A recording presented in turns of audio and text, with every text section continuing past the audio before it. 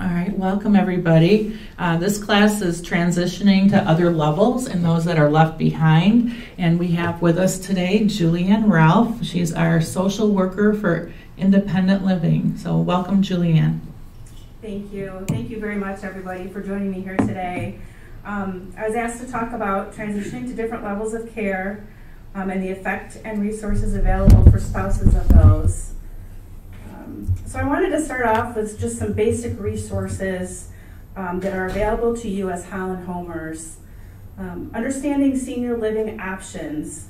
A common problem older adults identify is difficulty with activities of daily living, or ADLs. Remember the first slide, sorry. All right, we got it. Next slide, please. ADLs include things such as bathing, dressing, eating, toileting, and mobility. Having problems with ADLs without intervention leads to disability, dependence, and the need for more care. That is what we want to try to avoid. Being proactive and getting care in early can help your loved one to stay independent for as long as safely possible. Next slide, please. Interventions. There are many options available to older adults to keep them stay as independent as possible for as long as possible. Asking for help before a crisis occurs is key. Waiting too long to get help will negatively impact ability to recover to full independence. Next slide.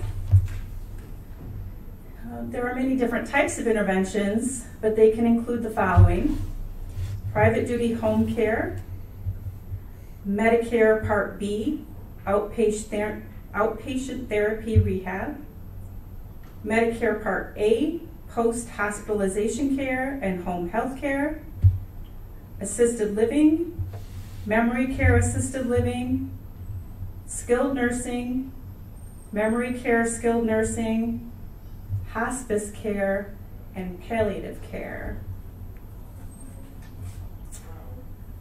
The first go-to typically, if there's someone that's needing some extra help, is private duty home care. There's a menu of services that can be purchased for a fee. All services are private pay and can include personal care, life enrichment, care coordination, housework, respite care, medication setup and reminders, meal preparation, transportation and errand services, monitoring options such as personal emergency response systems, and medication dispensers. Long-term care insurance, automobile and liability insurances may pay for these services, but you'd have to check with your insurance provider for that. Next slide, please. Medicare Part B provides outpatient rehab for skilled services in an outpatient clinic, doctor's office, assisted living facility, or skilled nursing facility. Now the skilled services would include like a physical therapist, occupational therapist, speech therapist, that sort of thing. That would be considered skilled therapy. Services are provided for persons who are not confined to their homes. Coverages vary, again, based on the type of Medicare policy that you would have. Then there's Medicare Part A, skilled nursing facility rehab care. Coverage varies based on the type of Medicare. Typically, a qualifying stay in the hospital is required, but not for all insurances. Also, I know there's a COVID waiver that they've had in effect for quite some time due to the pandemic. So that typically, if you have traditional Medicare, you would have to have a 3-day stay in a hospital in order for your Medicare Part A to kick in. But now with the COVID waiver, they are waiving those 3-day stays for a lot of people. So that's good to know. Medicare can have coverage for skilled care. Typically, rehab is less than 20 days, and oftentimes at day 21, the coverage is less, increasing out-of-pocket costs, unless you have a supplemental insurance that would cover the difference there, which a lot of people do have. Medicare Part A, again, will cover home health care, which is different from private duty care. That the home health care, that would again be those skilled services that I mentioned, including the skilled nursing care, mental health nursing care, medical social services, home health aides, physical therapy, occupational therapy, speech therapy, and registered dietitian. Coverage again varies based on the type of Medicare that you have. Typically, no co-payment is required. Next slide, please. Physical, occupational, and speech therapy. When to ask for these services. And this is something that you would ask your doctor, and your doctor would write an order for. Some of the examples would be a recent surgery requiring rehab to regain function, recent hospitalization that may require strengthening and endurance, short-term illness with extended recovery time, safety concerns with walking, falls with or without hospitalization, problems with gait, balance, and dizziness, increased need for use of assisted devices, and that would be, assisted devices would be like a walker or a cane, that sort of thing. Increased assistance with bathing, dressing, or eating, so that would be the ADLs that I talked about earlier. Exacerbation of chronic conditions such as Parkinson's disease, back pain, etc. Decreased food intake, weight loss, problems swallowing, or cognitive decline that would benefit from memory strategies. So there's quite a bit there. Next slide, please. The next resource is mental health nursing. When to ask for this service. And there's a lot of things that can be covered in this that probably a lot of people are not really that aware of. So there's quite a list here. So for mental health nursing, again, that would be something that you would need to get a referral from your doctor. And that can include things such as beginning memory concerns that would benefit from assessment, caregiver exhaustion due to prolonged stress, separation from a spouse due to death or placement in a different level of care, difficulty adjusting to a new level of care, change in functioning or diagnosis, change in psychoactive medication or cognitive medication, concerns with sleeping, changes in appetite or loss of energy and motivation, fearful, needing a lot of contact and reassurance from others, thoughts of wanting to die, not wanting to wake up in the morning, or other self-harm thoughts, suspicious of family, friends, or others and cannot be reassured, agitated behaviors not easily redirected, such as pacing, wandering, exit-seeking, and/or aggressive towards others, experiencing unreal thoughts, visions, smells, or sounds. So in other words, that would be hallucinations.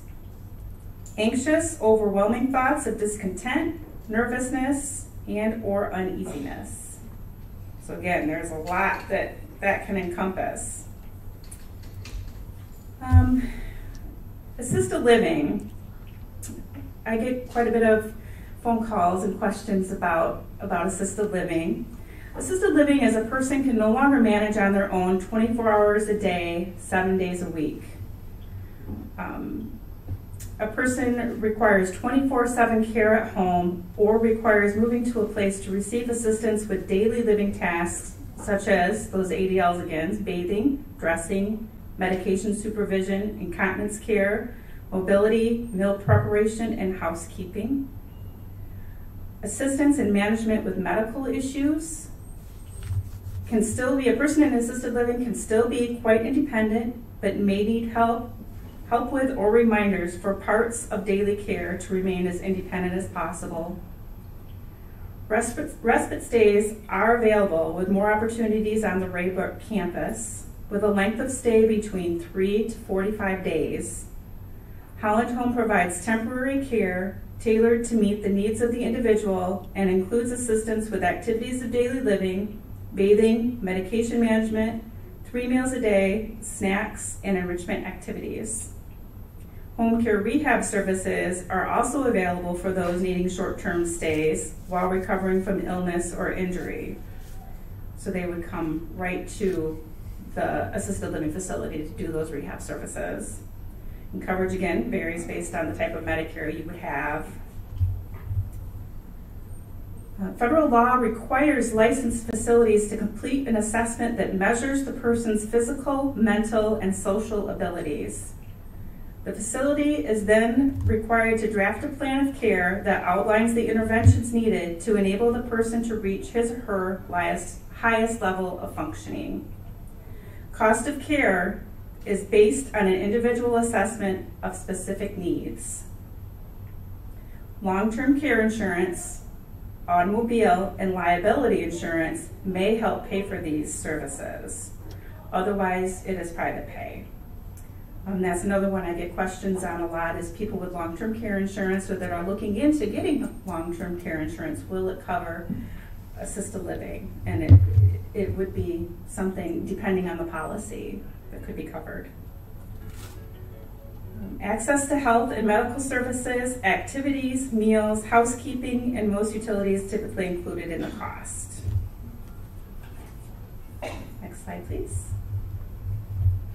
And then there's also memory care assisted living, which is on the Raybrook campus specifically.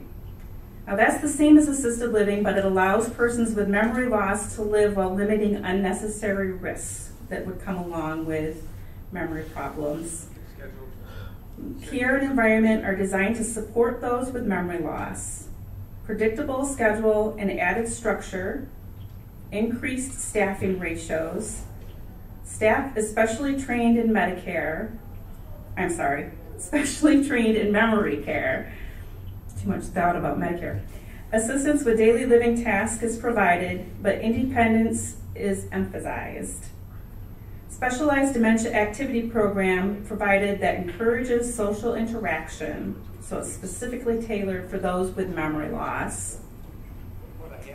The residence is more secure with fenced walking paths, gardens and locked entrances, exits, so forth. And then there again, the same as regular assisted living, the cost of care for memory care assisted living is based on an individual assessment of specific needs. And again, long-term care insurance may pay for these services depending on your policy.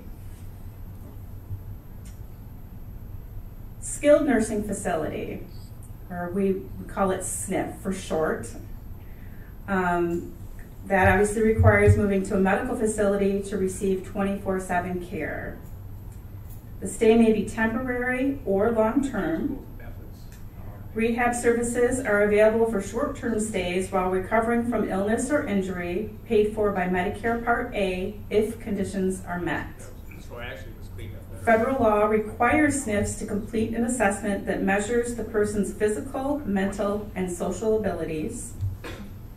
SNFs are then required to draft a plan of care that outlines the interventions needed to enable the person to reach his or her highest level of functioning.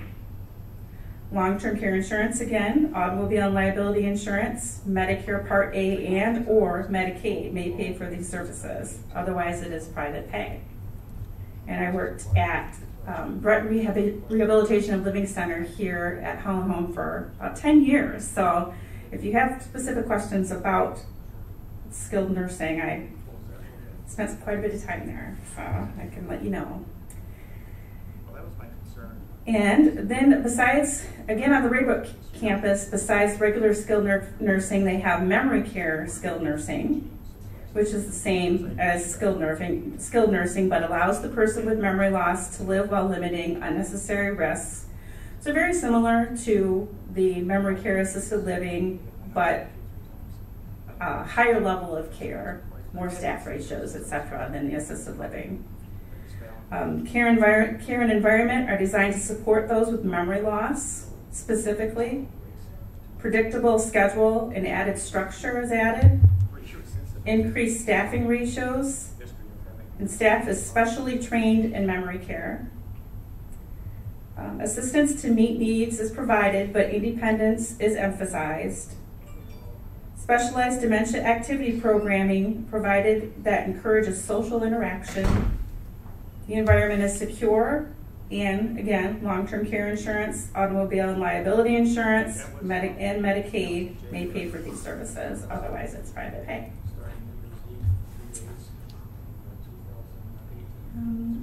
Hospice. The word hospice means lodging for travelers. Those who are dying are traveling a special journey, and hospice care provides these travelers with companionship and loving care for the final journey of life. The focus in hospice is on trying to help each day that a person lives be the best it can be for them.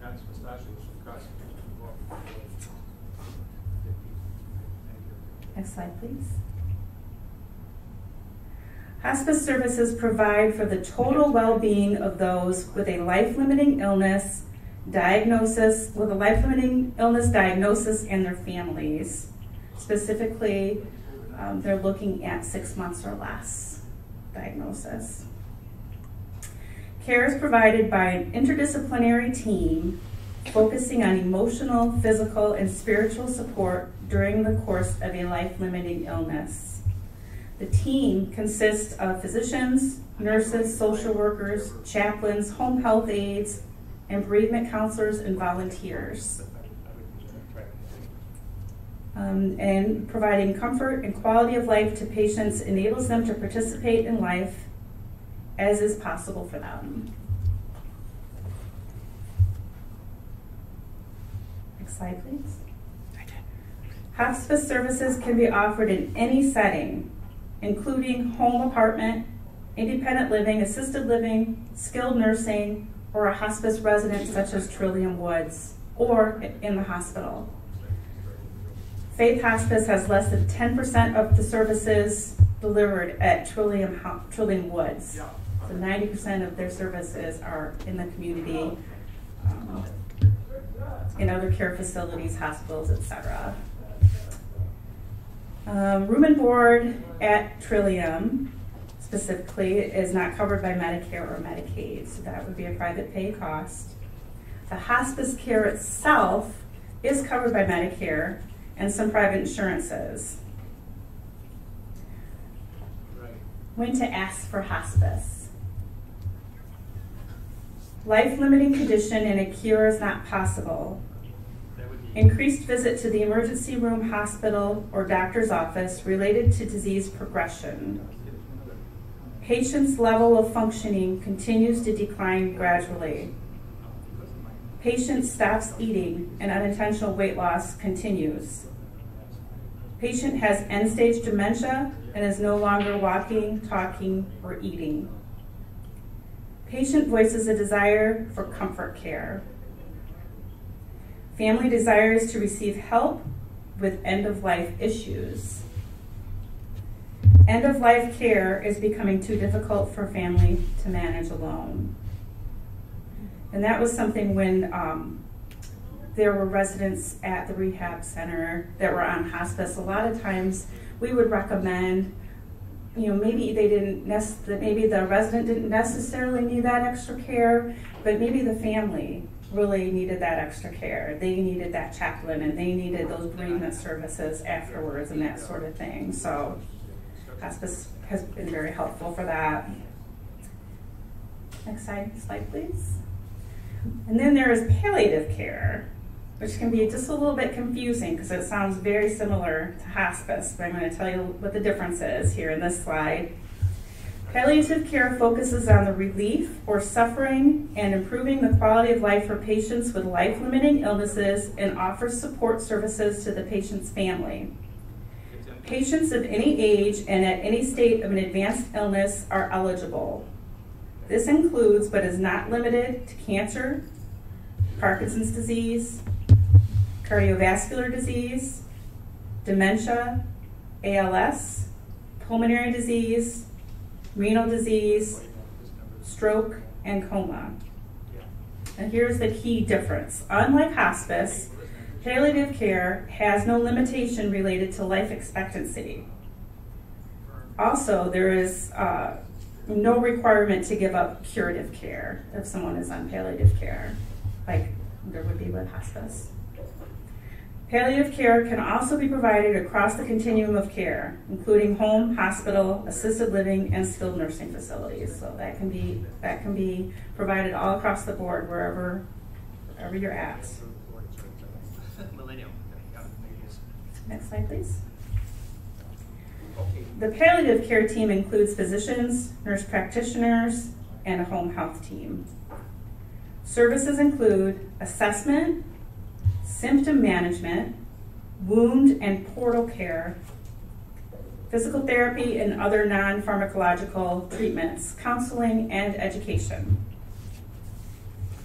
Symptom management includes but is not limited to pain, that's the number one typically, nausea, breathlessness, anxiety, depression, fatigue, and weakness. And they're available 24/7.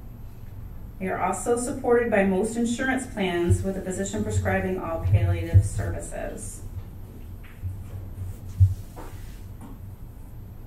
So the most important thing I want you to know is that you are not alone.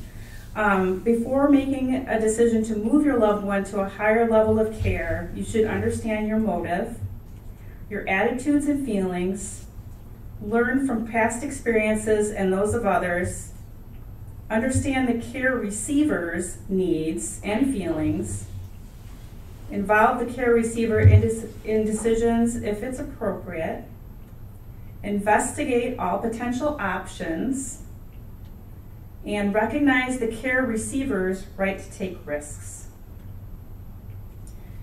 Give yourself permission to feel your feelings. It's okay to feel grief and to cry. It's also okay to feel relief. There are many others going through your same confusing emotions. And the feelings you experience as a caregiver are a normal and natural response to your situation. It's important to realize you are not going crazy because you feel intense emotions. Next slide. Talk about your feelings with understanding people. There is comfort in being heard and supported by those you trust. Contact with caring friends, family, professional counseling, or support group is important. Support groups offer safe gatherings of people with similar problems and concerns and are helpful to many. One support group I recently found out about that's going to be starting this August 12th on Thursdays, every Thursday from 10 to 11 a.m. at the St. Paul's United Methodist Church, right here on Breton. And that one is sponsored by the Alzheimer's Association. So that's upcoming. Next slide, please. Guilt and grief when moving your loved one to a care facility. Guilt and grief are among the most challenging feelings caregivers must face when transitioning from home to a care facility. Guilt is often tied to the belief that you should be able to care for your loved one until the very end. All caregivers have limits, and there comes a time when professional assistance is best for all involved. Feelings of guilt can also be influenced by your loved one's seeming improvement after placement in a facility, causing you to second guess your decision. Perhaps you feel guilty because you broke a spoken or an unspoken promise never to place your loved one in a nursing home. Perhaps you sense that others judge you negatively for this decision, or that your loved one is unhappy in this new environment. It's also common to feel a sense of relief after placement. All these feelings are normal. Beware of should statements that cause you to second guess yourself. Few caregivers are able to approach moving a loved one on lightly. Some guilt feelings are normal and not evidence of failure in any way. Grief. Grief is an emotional, physical, excuse me, and or thought-based reaction to perceived loss and change. We grieve in order to adjust and come to terms with loss that matter in our lives. Like guilt, grief reactions are normal and to be expected. It is true that the sadness of grief can be overwhelming at times. Placement changes your pattern of living and providing care. It becomes your identity as a caregiver. An important challenge is learning how to live as yourself, separated from your loved one, yet still be very much a part of his or her life.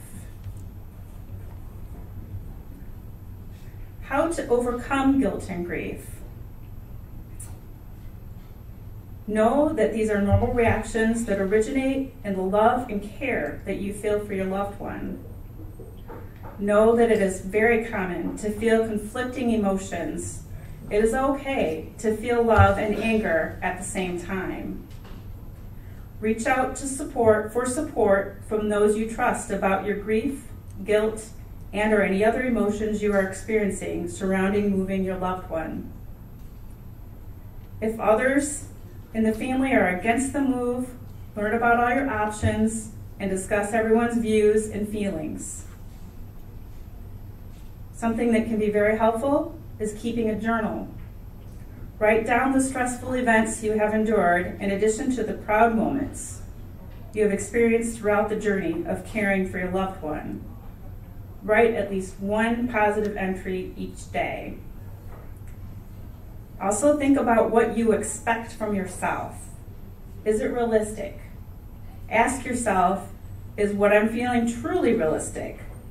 What do guilty feelings accomplish for me? What do they accomplish for my loved one?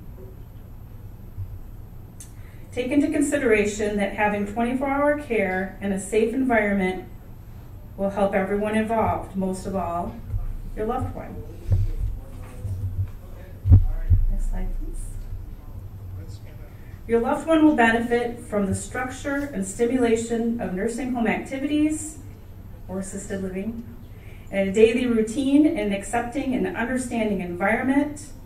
This will also give them the opportunity to socialize with other people who are in similar shoes as they are. This is a chance for you to take care of your own physical, spiritual, social, and emotional needs that have possibly, most likely, been neglected. As you know that your loved one is in a safe environment where others can help provide the care and supervision he or she needs. Next slide, please. After the move, once again, accept that your feelings and reactions are normal. Be open with yourself and with others about how you feel. Allow yourself time. These difficult feelings will lessen with time. Recognize your new relationship with your loved one. You will still be your loved one's caregiver, but others are now available around the clock to help with the physical care and to assure your loved one is safe. You will be your loved one's voice at their new home, and you can make the most of the time you spend with them.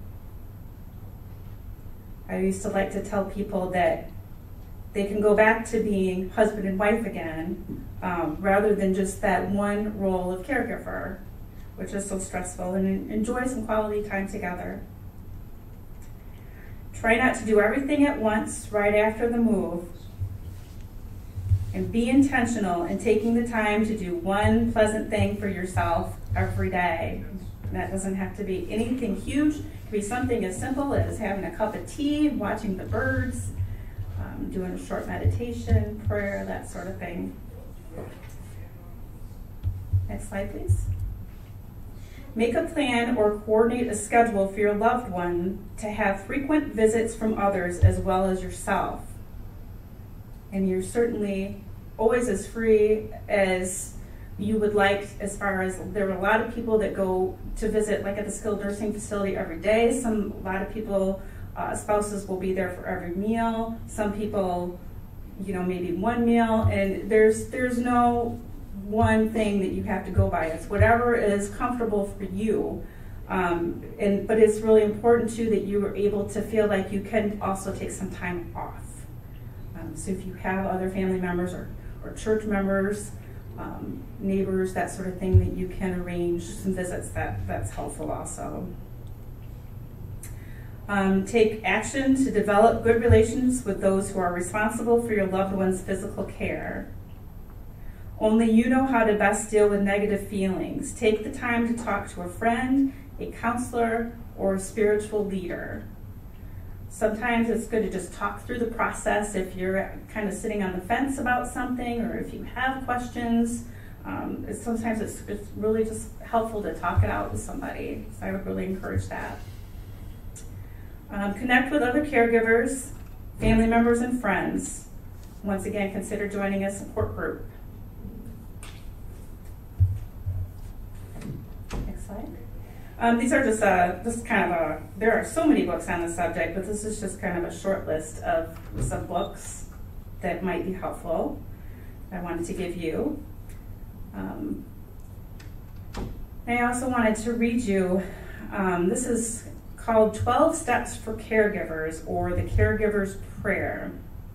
And it's written by Carol J. Ferran and Eleanor Keene Haggerty. Although I cannot control the disease process, I need to remember I can control many of aspects of how it affects me and my spouse. I need to take care of myself so that I can continue doing the things that are most important. Simplify my lifestyle so that my time and energy are available for things that are really important at this time. Cultivate the gift of allowing others to help me, because caring for my spouse is too big a job to be done by one person. Take one day at a time rather than worrying about what may or may not happen in the future. Structure my day, because a consistent schedule makes life easier for me and my spouse. Have a sense of humor, because laughter helps put things in a more positive perspective. Remember that my spouse is not being difficult on purpose. Rather, that his or her behavior and emotions are distorted by the illness. Focus on and enjoy what my spouse can still do, rather than constantly lament over what is gone. Increasingly depend upon other relationships for love and support. Frequently remind myself that I am doing the best that I can at this very moment. And lastly, but not leastly, draw upon the higher power, which I believe is available to me.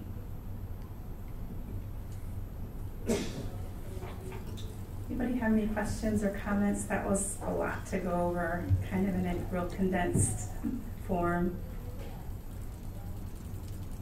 I can't ingest it all. That's a lot to go over, yeah. And yes, if I can get you a hard copy. Yeah. Oh, sure, absolutely, yeah.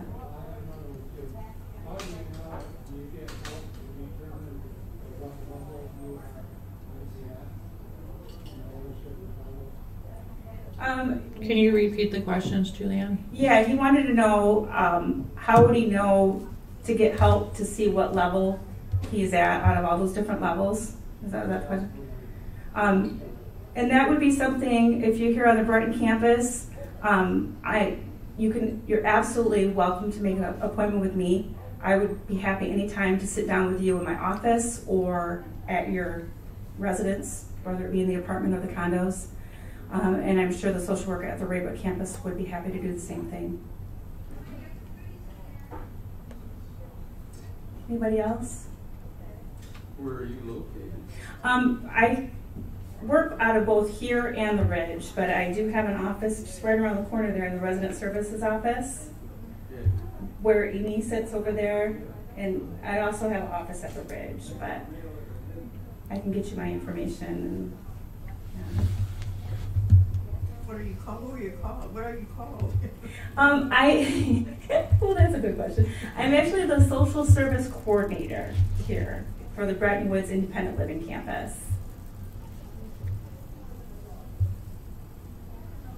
I'm writing this down for him. Any other questions? Do you have handouts of what you just did? I can certainly get you handouts. Absolutely. I will get some for you. That was my question too. The handouts, I can get them for you. I got 1, 2, 3, probably at least. I'll make several. Make sure and have them available. What would be the best way to do that, do you think, Patty? For the handouts? We can take a list. Take a list. Okay. Yeah, if you want to give Patty your name, I will just, what I can do is I can make copies and I can put them in your in-house mailbox. Okay. Somebody else had a question? Okay. Somebody else have a question?